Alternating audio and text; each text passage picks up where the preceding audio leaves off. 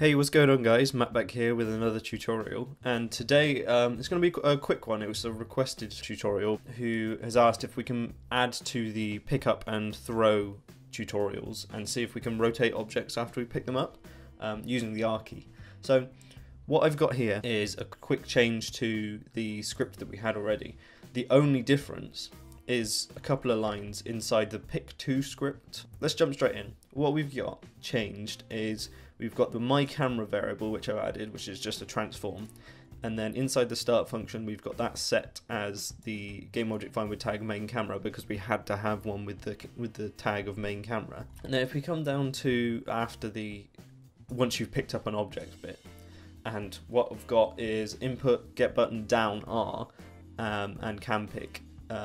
That inside there we've got your camera's mouse look and the player's mouse look are then turned to false, and then whilst it's pressed, so instead of it just being while it's down, the whole time that you hold R, it has a variable of your rotation X and rotation Y of the mouse. I've timed it by 10 just because it was quite slow. You can set that to whatever you want. Obviously if you wanted you could do it in a variable to make it easier.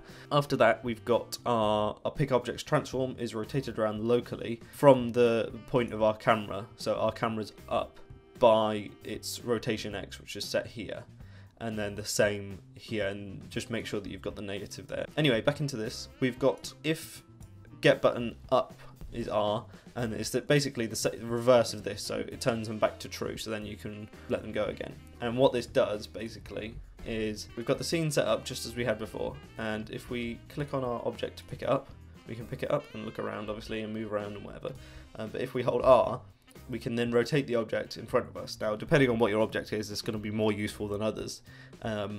Anyway, and then you can have it so you point it to a direction, you release it, and then you click to throw it.